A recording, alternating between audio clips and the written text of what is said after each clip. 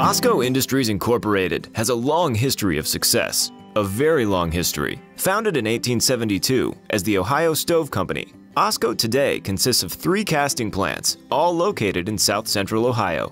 Major markets served include air conditioning and refrigeration, automotive, power transmission equipment, pumps, and valves. For decades, OSCO has turned to d.o.o for all their molding needs. With a total of 4 d.o.o Mark V machines and an upgrade on the horizon, OSCO has a long history and a bright future with d.o.o.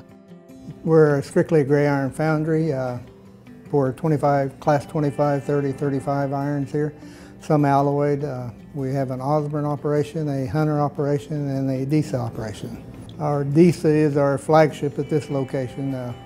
We specialize in automotive and air conditioning, and the bulk of our work is comprised with first getting the customer on the d.o.o. It's the flagship of this plant. Over 50% of our production is made on the d.o.o. Between 250 and 300.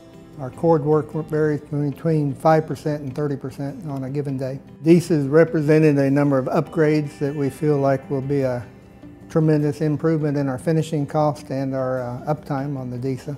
As far as the output would be higher quality.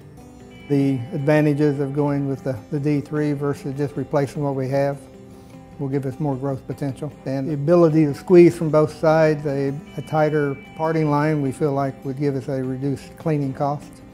And then there's a moldability controller that we feel like would add in the quality of the part. It has a good PM program. It has an annual and a weekly PM, and it could go another 10 years, but it would still be the old machine at the old rates. The best characteristics of the d.o.o over the other machines is the reliability and repeatability.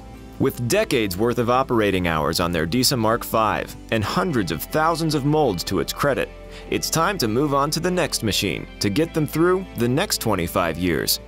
The d.o.o D3 will be installed within the next several months, and OSCO will be ramping up production to meet the demands of a growing industry, lowering their cost per casting and keeping their business running strong.